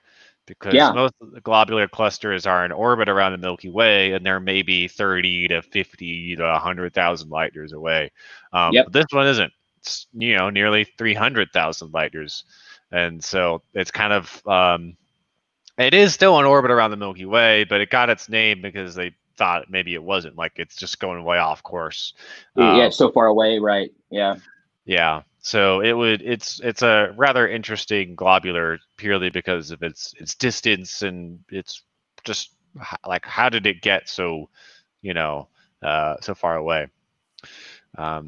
Which it could have just been slingshotted, I guess, maybe at some point, just got too close to the core maybe and got flung out on a kind of eccentric orbit. You said if it's in an orbit, it's just a really elongated or high orbit, I guess, huh?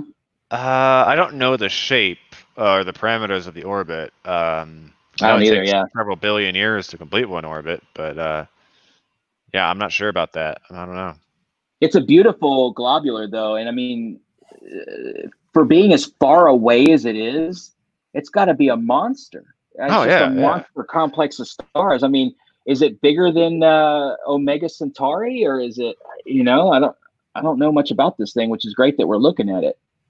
Yeah, it is one of the more massive and brighter clusters intrinsically, rather than I don't know if it's as big as Omega Centauri. I don't think so, but it's definitely up there. It's definitely bigger than a lot of the more famous ones that just happen to be closer.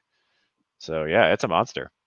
Yeah, and I'm reading on Sky Safari Pro here. It says it's nearly twice as far out as the Large Magellanic Cloud. At this great distance, it takes 3 billion years to make one trip around the galaxy. Wow. So that's 3 billion years, one trip, right? So 1 year of this thing around the galaxy is 3 billion years. That's insane. And it was erroneously named this because it was believed to not be in orbit around the Milky Way, but it is in orbit around the Milky Way. And it says it ranks with Omega Centauri and M54 in absolute brightness. Wow. Yeah. Which is crazy. So it's about the same size, I guess, same luminosity as Omega Centauri. It's just much, much further away. Mm-hmm. Wow, that's crazy. That's crazy. Yeah, I don't see where it says that it's any bigger. But again, I'm just looking inside Sky Safari Pro. But it is, strikingly does remind me of Omega Centauri with that there's not a really dense, tight core.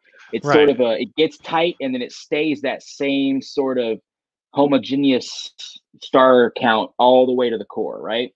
Yeah, it is not as concentrated. There is I believe, an outer sort of halo here. These are members probably of the cluster too. Some of these dimmer ones, but yeah, it's not as ultra compact as like M3 or M15. Some other globulars that are a lot more concentrated. So it hasn't undergone what we call basically a core collapse, which applies to globular clusters as well. And Eddie says it's 360 light years in diameter. I wonder how big. Eddie, could you find out how big Omega Centauri is in diameter? I don't know how big Omega is, but most of so it is bigger. Yeah, like look at Eddie.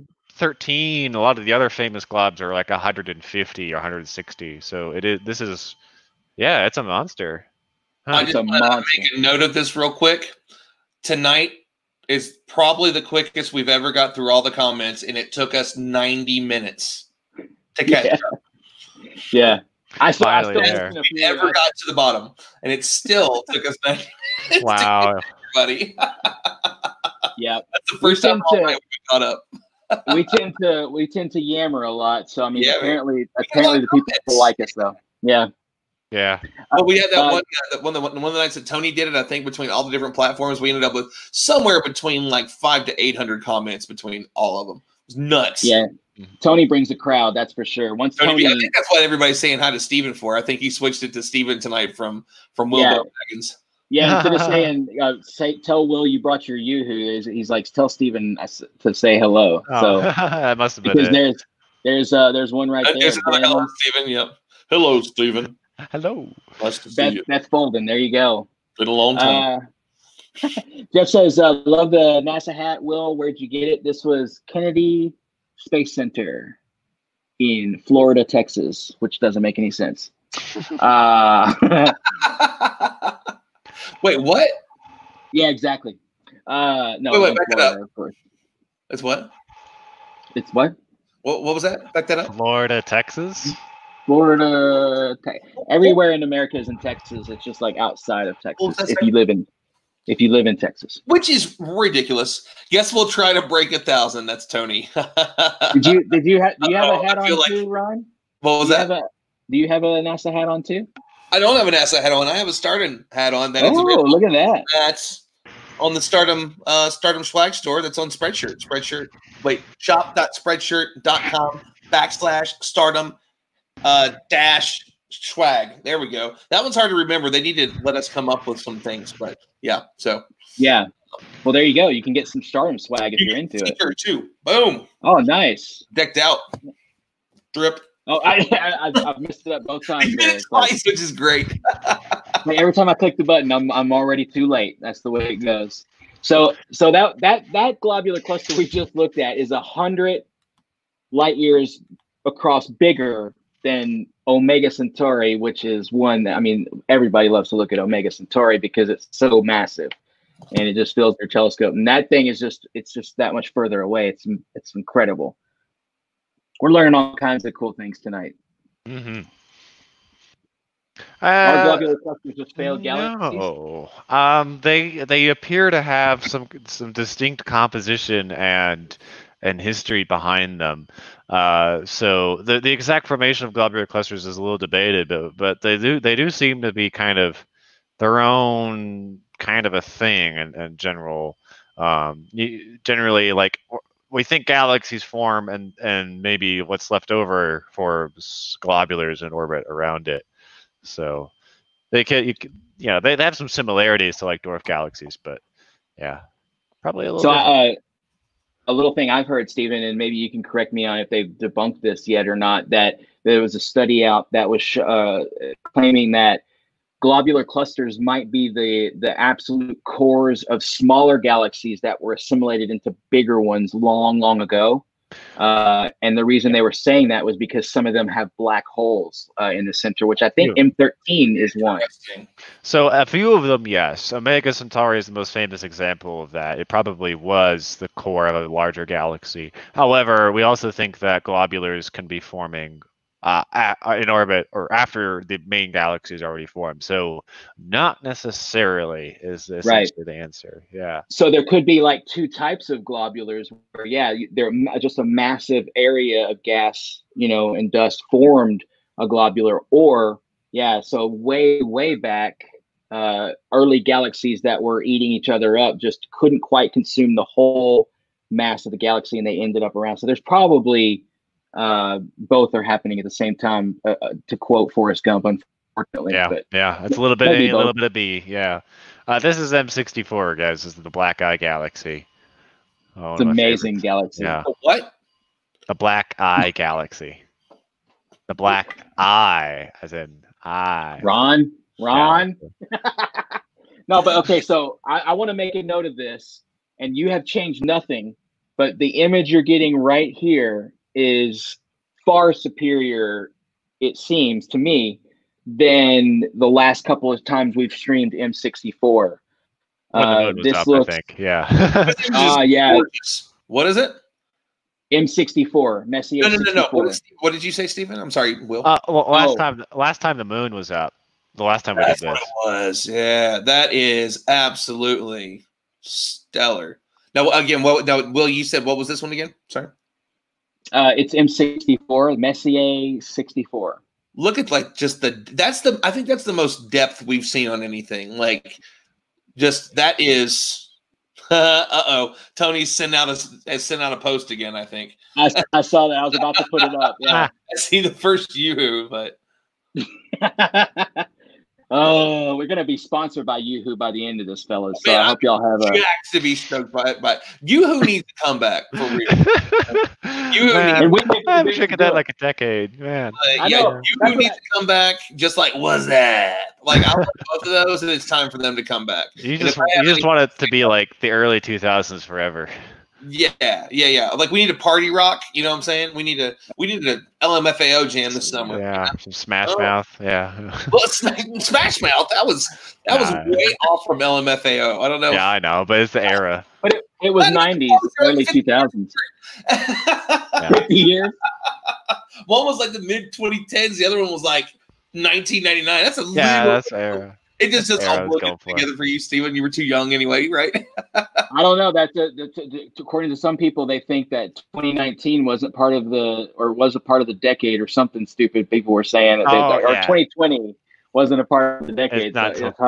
Who cares? Yeah, so technically, it's supposed to be like, because if you go 1, 2, 3, 4, 5, 6, 7, 8, 9, 10, like 10 is supposed to be the end of it, right?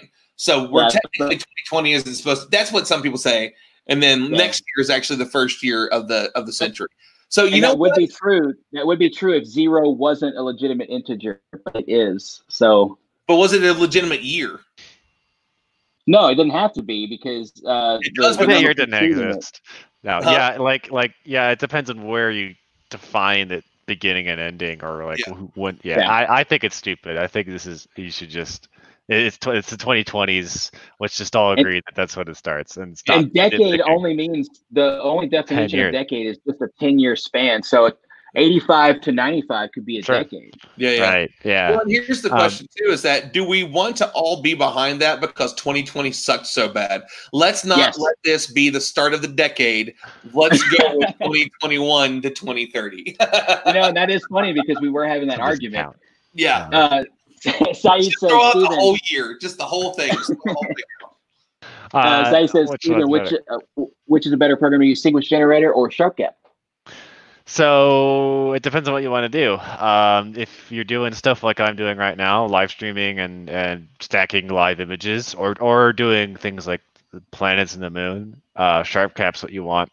If you're trying to like take really deep exposures and a lot of them and plan out a night, then Sequence Generator Pro. So once this is over and we're done here, and I start taking real deeper images, I'm going to switch to Sequence Generator. So I just use both, basically. Yeah, Sequence Generator if you want to do like the sequence generation, right? Like doing luminances, reds, greens, blues, because you have to do all those different shots, and then you have to do your darks and all that, and if you want to set it all up in there and do it. Yeah, and if I had the dome hooked up to the telescope, I could write up a whole sequence in sequence generator and go to bed and come back in the morning and it's all there. You know, it's like you can make it do literally everything for you if you have the equipment that will support that. Absolutely. Let's take a couple more objects and then we'll call it a night. Yeah. So, yeah. Let's progress here.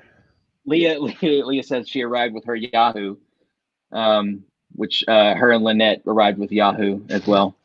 But then Lynette, in all fairness, their Yahoo now, like, yeah, that's the way it's gonna go. But I'm serious. I better get some Yahoo out of this. Like, you know, like at least get something, right? No, it's serious now. It's like every comment. Here's one. Here's one for you, Steven. PGC. Bob Snyder coming in with the hits here. 36466. I gotta look it up just to see what it is. Yeah, I'm googling it right now. I don't remember which one that is. That's ooh. If it's one we've already done, you're disqualified. I don't think we've done this one. You're canceled. We haven't done a lot of PG. Okay, all right. Good. Do that. This looks good. Yeah. This looks good. Save that. Okay, so Bob, your wish is our command, sir. Moving on out. Why are the cats sharp? That sounds dangerous. It is. It's very dangerous. You will cut yourself. Wash your hands. Wash your hands. Wash your hands. Beth says, I brought the Yoo-hoo. Okay, I hope you brought enough for everybody again because we are all very thirsty here. I'm almost out of coffee, and it's really kind of too late to be drinking more coffee. But Wendy said she brought some too. So Wendy, hello. Thank you. I have arrived with my Yoo-hoo, Beth says. There she can see. Correctly. Yeah. You can see I'm gonna start calling, well, I think he called them the Minions, but I can call them like the Bendells or something. Like they're all part of his family. The Bendells. Sounds like a band. I don't know. It does, yeah. It's like a Partridge Family kind of. Gary Boyle says, great outreach. Thank you, Gary. We appreciate you. Natalie says, I arrived with my Yoo-hoo. Basically straight up right now. Look at that. So to tell you a little story about how this came up, it was on one of my lunar live streams that I did, and Tony showed up, and I think I was describing the water out here, at the coast. I live on the coast of Texas, basically between Texas and Louisiana. I'm like right there, and the water here is like, I describe it as Yoo-hoo because it looks like dirty chocolate milk. It's got sticks and just like nasty seaweed in it, but it looks like Yoo-hoo. If you bottled it, you could probably sell it to thousands of unwitting people, and they would drink it and immediately realize it's salt water. It's horrible down here. And what's funny is because of that, and then I was like, Yoo-hoo is such a horrible drink. And then people were like, and so that was how that whole thing started. Comment there, buddy. Yeah, I got it. You started this fire. I'm just got to sweep the floor here. And see, this is what I'm talking about. People that support 1999 being a part of, this is what happens with those types of people. Yeah. Natalie says, I've arrived with my Yoo-hoo. Did I get to hers? I don't know. But there you go again. And then Brandon, there you go. Here, Brandon's in. Oh my. Look at all those. Look at that. Wow. It's a lot of galaxies. Area of the night, Bob. Great call. Yeah. What's happening there? Love it. Look at all those. So look at that. The one you said is this one right here. But there's so many around in this area. Unbelievable. Yeah, there's what? Man, let's see if we can count them. There's got to be over 10. There's got to be over 10 there. I could show you my screen in Sky Safari Pro. It's hilarious because all it is ovals in that area. Within like basically 1 degree, it's just a series of ovals, which is fantastic. So this is wow. So the big elliptical on the left, 842, has one of the largest black holes ever detected, with a mass of 9.7 billion solar masses. So this is the Leo cluster. I had some of this on my my list earlier, and then I forgot. But yeah, so that one there, that's a monster, and it's 325 million light years away. Almost 10 billion solar mass black hole. Wow. Yeah, that's 300 million light years away. 330 or so million. Yeah. So do this stars have the coronavirus? Sorry, real quick. No, but they do have a corona. this is true. They do have a corona. They do. They all have the corona. The joke, I'm guessing. I'm just throwing it out there. Or if it's even stranger. Sorry. Well, I missed part of that, Ron. Sorry. I said, and if it wasn't on purpose, that's even stranger. Oh yeah. Let's see. Sussa says, well, after all this Yoo-hoo stuff, you need to go to Belgium and stop at the Godiva workshop. And after that, go to the all-edible chocolate museum.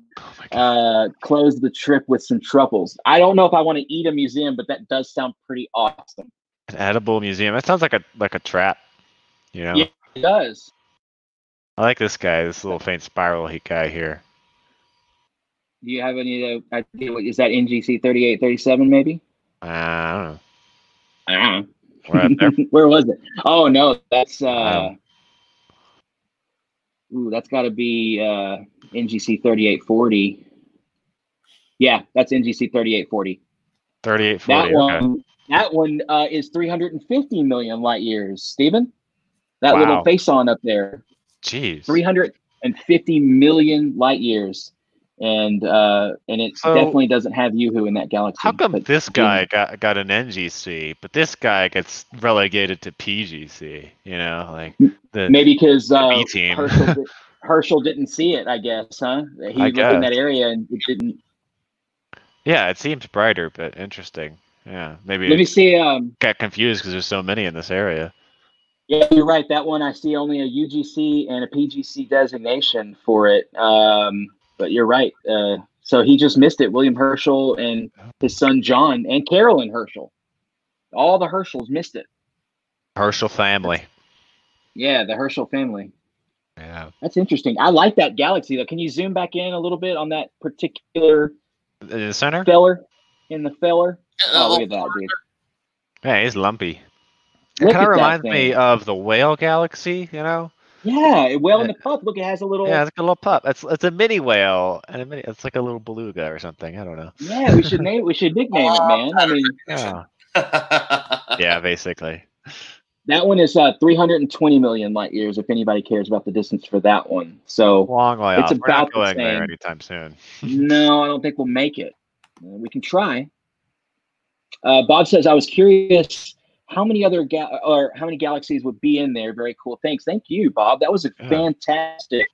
And I count more than 10. I mean, just offhand here, there's got to be 20 to 30 galaxies. All those little faint little slivers of nothing. Those are all massive galaxies. Just very. There's very more far galaxies in here than stars in the field. Yeah, absolutely. Great point. Man. Alicia says she's arrived with her Yoo-hoo. Thank you, Alicia Bergenstock.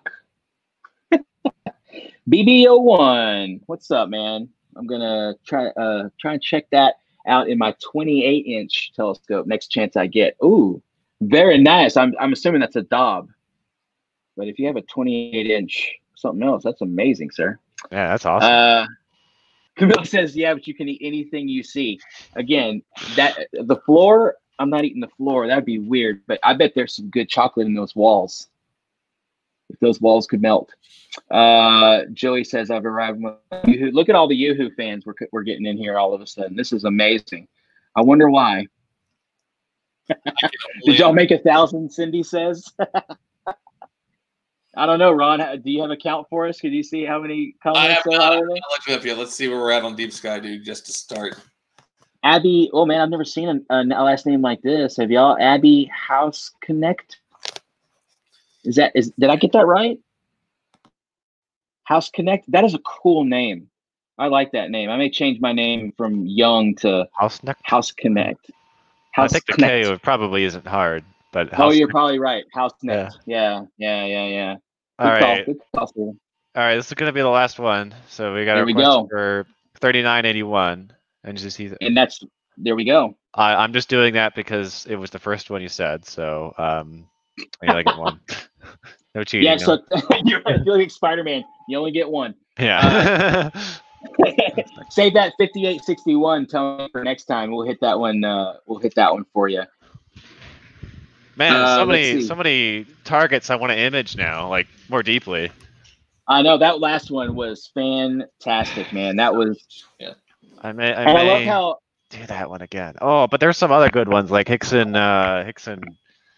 44. I think we did earlier. That was pretty cool too. The box was great. This Hickson 61. That was like one of my favorites of the evening. But besides seeing the worm, that was really cool. Worm's pretty cool.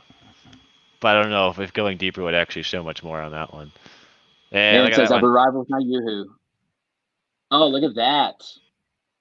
Woo, man, I love that guy. Look at that thing. Very spirally, very elongated. Yeah. Wow. It looks like a comma and an ash, or like a print or whatever, the comma and the, what is the one, that apostrophe, sorry. Yeah. Here's an amazing shot from the VLT scopes again. This is Shark Cat, Gary. Oh, look at that.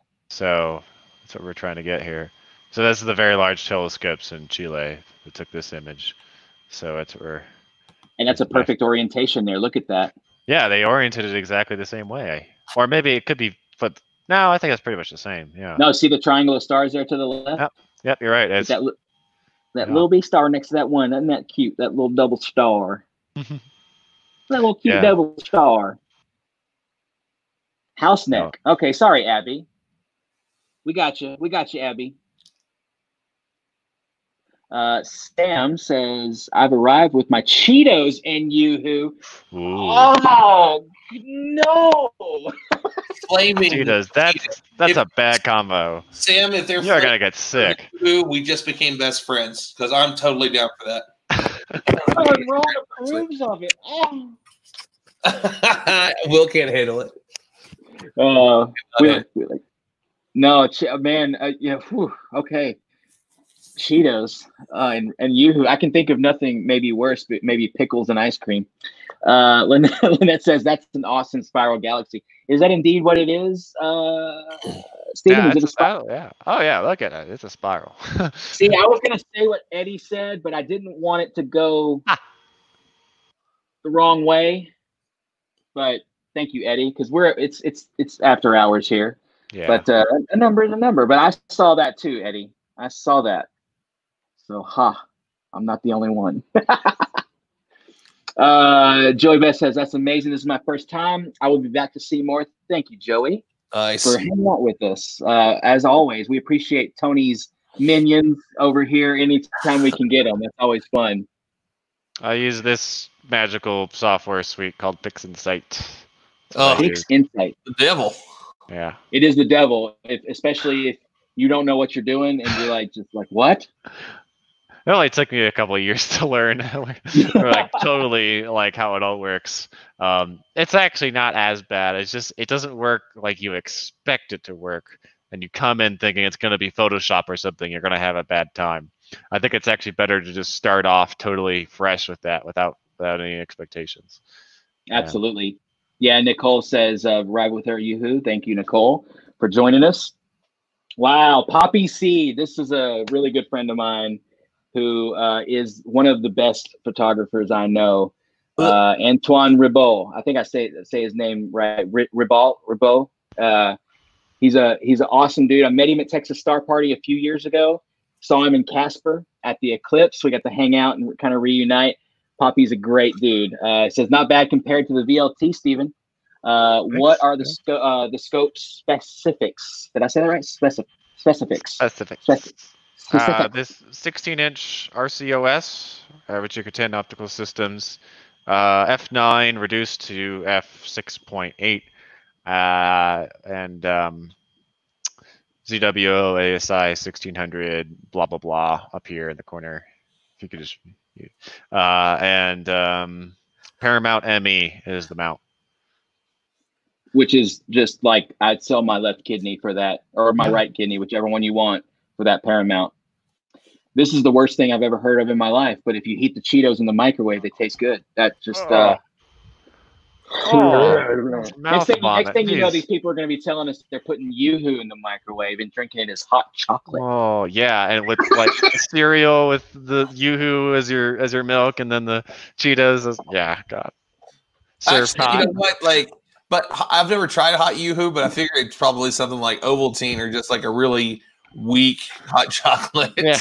Oh yeah, and see, Jane doesn't even know what Yoo-hoo is. It's a chocolate drink. It's not chocolate milk. Delicious. I don't agree with Ron. We sit on the opposite side of the table here. It's the best. It's super funny because Will does not like it, and it is quite literally. My favorite thing is milk, and above milk is Yoo-hoo. That's how much I love Yoo-hoo. It's my absolute. It really is my favorite thing. I'm not even joking. I haven't had it forever, but I used to go like on my cheat day back when I was taking care of myself like 2 decades ago. I would go at midnight to the 24-hour Walmart and I'd grab like a pizza and I would grab a 6-pack of Yoo-hoo. The Yoo-hoo would be gone before I got home. 1,500, like chugging them. Wow. I love them. Love Yoo-hoo. Oh man. Oh my gosh. Let's see. Poppy says, amazing. Thanks, man. Would love to join a session in the future. Absolutely, dude. We have got to get you in here. Because guys, this guy right here was the Time magazine photographer for the eclipse. Wow. You know, he was the guy. Nice. He is the man, and he has done multiple eclipses, and he's just a fantastic amateur astronomer and photographer. I hope we reunite, Poppy, or I should call you Antoine, because it sounds weird to call you Poppy like that. It's Poppy. It sounds yeah. My flight instructor is from Argentina. And he's always saying, he's like, all right, Papi, you know, and he calls me, he's like, we're going to meet at 5:30 at the airport, Papi. And I'm like, stop it, Alejandro. Alejandro's trying to tell you something, bro. We'll get through some more comments here while maybe we'll just leave that one up, Steven, for a second. We'll get through some final comments here as we're closing her out. Look at you. In the control. Yoo-hoo is wrong, but see, Lynette still came with it. That's hilarious. Pamela came with some Yoo-hoo as well. Chocolate water, so nasty though. Thank you, Sam. So tasty. So tasty. Reread that, bro. I'm willing to give it a chance. And like Steven said, he hasn't tried to drink in 10 years. And that's where so like 5 or 6 years ago, I was like, man, I forgot about Yoo-hoo. What is this? So I grabbed a cold one I think I was on like a road trip or something, shook it up, you know. It was in a glass bottle, and I was just like, like what? Oh, I remember liking it as a kid, and now I remember trying it again later as like a teenager or something, and I just was like, I don't like it. Sorry. That's so weird to me. I didn't know anybody on the planet didn't like Yoo-hoo. I thought that was a universal thing. I thought it was just like Coke or Pepsi. Coke. We have Pepsi. No, I said Coke. You can bring. You know what I'm gonna do, Ron? Whenever these people start sending me Yoo-hoo because they know that I can't stand it, I'm just gonna drop ship it to you. Absolutely, you do. And it'll be gone. I'm gonna be 350 pounds from Yoo-hoo. Like, Hey, sweet. Oh, Sam says, have you ever had strawberry? Now, I would be more willing to try strawberry Yoo-hoo, but I am going to try chocolate Yoo-hoo. That's not Yoo-hoo, though. Strawberry Yoo-hoo is a Yoo-hoo. I can't even, stomach the thought of that. It's like strawberry whey is like what it is. Slamming the toilet after that. Jeez. Oh. Andy says, I want a quarter pounder with cheese and bacon. Man, brother, me too. I can't wait till society opens back up. Yeah, you can't think about food. You can drink it slow if it's quick. You can't drink it slow if it's quick. I like that. That's a good one. This is now, Linda, or it was now. We're wrapping this up. What happened to what happened was then? now. We just passed it. Ben was now. This is a live image on the screen. Yes. Yes. No Elon Musk satellites can be seen. Fortunately, unfortunately. Brad agrees. Chocolate water. Dean says, I bet Yoo-hoo would be good in coffee. Whoa, that just sounds horrible. But maybe he's right. Jane says, haha, we'll stick to my hot chocolate tonight. Watching the galaxies go by. That's even better. I like that, Jane. You're drinking some hot chocolate. Jamie says hi. Dean says Yoo-hoo. Hey, we understood you, brother. Abby says Yoo-hoo and Nesquik is nasty. Mm-hmm. Yeah, I agree. Yes. Yoo-hoo purists. LOL. That's me. I said the strawberry Yoo-hoo is Yoo-hoo. It's not. Chocolate milk isn't milk either. It's milk, like it's milk with chocolate added to it. Just because you put it in the front of it, I'm not saying it's not delicious. It is, but it is no longer fired. the same thing. Oh man, what you do there, Stephen? That really wow! Look at that! Look at the extra. Yeah, now we've gone for almost 10 minutes. You can start to see that the tidal streams are really, really faint, but they're coming. Look at how far it goes out there, though. Yeah. Yeah, they're super almost faint. all the way to that foreground star. That's amazing. Yeah. I spent like 5 hours on that. I'm sure it'd be amazing. All right, but yeah, I've got to call it a night here. So it's been real fun. See. Toss the Yoo-hoo and try time find. I don't know what that is. Pomac? I've never heard of that. We do appreciate you guys watching us, though, man. We enjoy doing these. No, that is no. Lyra, do not do that to me. Lyra, I'm going to be hitting you up, and we're definitely going to we're going to work that one out. I want to fill up this entire studio. I want to start a GoFundMe to raise money for flat earthers to bring Yoo-hoo and fill up Will's studio during the night of the smiley face in the sky. Oh yes, and that would be the ultimate. Like 3 days from now, right? No, it's supposed to be happening. Yes, May the 16th or something like that. Yeah, which there will be no smiley face, guys. Just to let y'all know, Gary, we do not broadcast every night. We broadcast really when we find the time that Stephen is available and stuff like that. So we just try to do it as much as we can.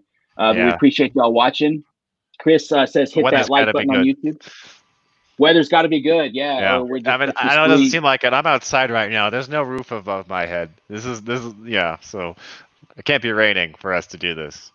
Yeah, or Stephen cloudy. Will be a lot more damp than he is. That's for sure. Yeah. Thank you, Chris. Good night, Eddie. Thank you for joining us, my brother. It's always good to see you, dude. Tell Kat I said hello. Thank you, Stephen. I'm sorry, Steve. I added in on everything now. Haha, do it. Don't do it, Lyra. Don't do it. Thank you for the stream. We appreciate you, Dean. Appreciate all you guys. Thanks for fun times astronomy with junk food. I love it.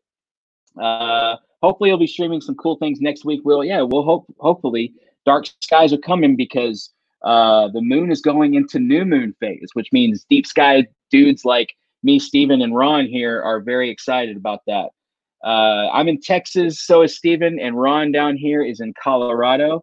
Thank you, Jane, for joining us again. Thank you, guys. That's Stephen Hummel. Steven, do you have anything coming up, man? I know you just did a live thing. Do you have anything else coming up soon? Yeah.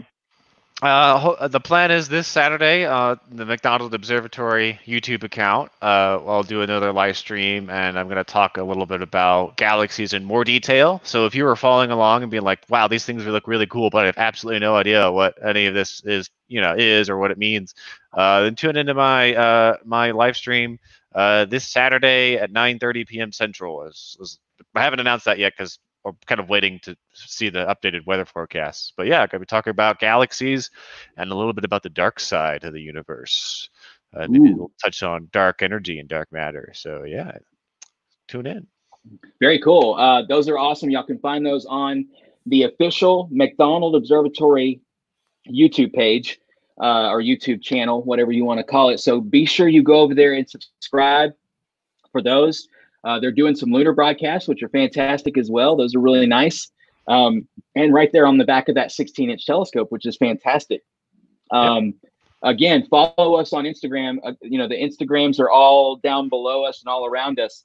So definitely follow us. Steven is always posting amazing stuff in his stories and on his page itself. And then Ron, man, do you have any final thoughts for us? Any words of wisdom for the folks? No, man, always awesome. These are always great to be able to hop on to and talk about all the cool stuff that's out there and just learn a ton of things, man. This is great. I've got for me, I've got a bunch of stuff coming up every Tuesday and Thursday. You can find me on Space Foundation at Space Foundation on all the channels except for Facebook, which is at Space Foundation 1. Talking to space and science experts today was David Eicher, the editor-in-chief of Astronomy magazine. I'll be talking to Rose DF on Thursday, the entire Sensoria crew next week. that the all female team that went to high seas and trained on an analog mission. Then we got a bunch of stuff coming up with Explore Mars. Tomorrow is with Frank White and the Cosmic Perspective team. They're going to talk about his book Overview Effect. Next week we have the Hubble Hugger himself.